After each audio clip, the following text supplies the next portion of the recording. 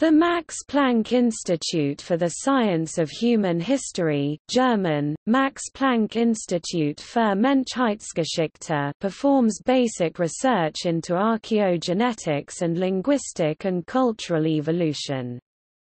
The institute is one of 80-plus research institutes of the Max Planck Society and is located in Jena, Germany. The co-directors of the institute are Nicole Boyvan, Department of Archaeology; Russell Gray, Department of Linguistic and Cultural Evolution; Johannes Kraus, Department of Archaeogenetics.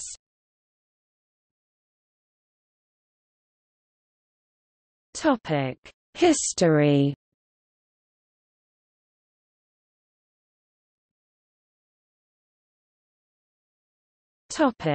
Max Planck Institute of Economics.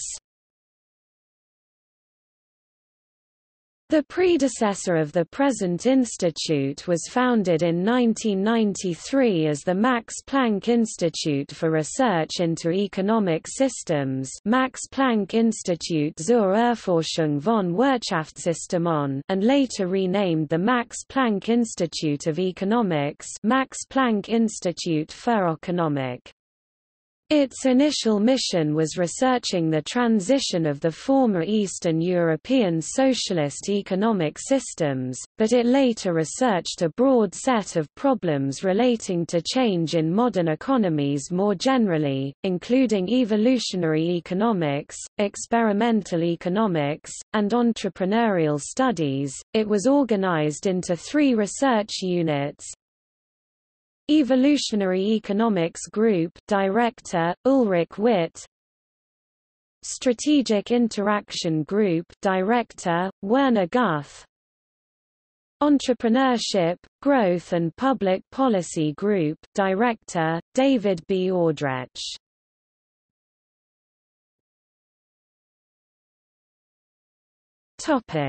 Present day.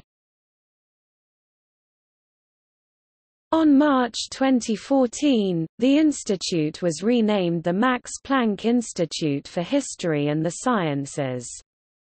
A few months later, on November 21, 2014, the Institute of Economics was realigned and renamed to the Max Planck Institute for the Science of Human History.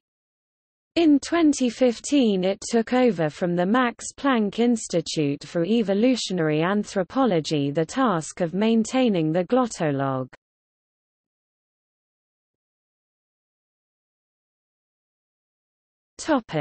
Location.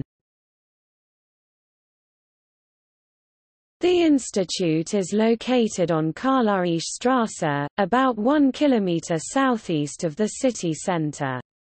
It is housed in an attractively restored Victorian villa, linked by a glass bridge to a much larger modern building, which includes offices and other facilities for each of the research units, each unit having 1 floor of the main section of the building.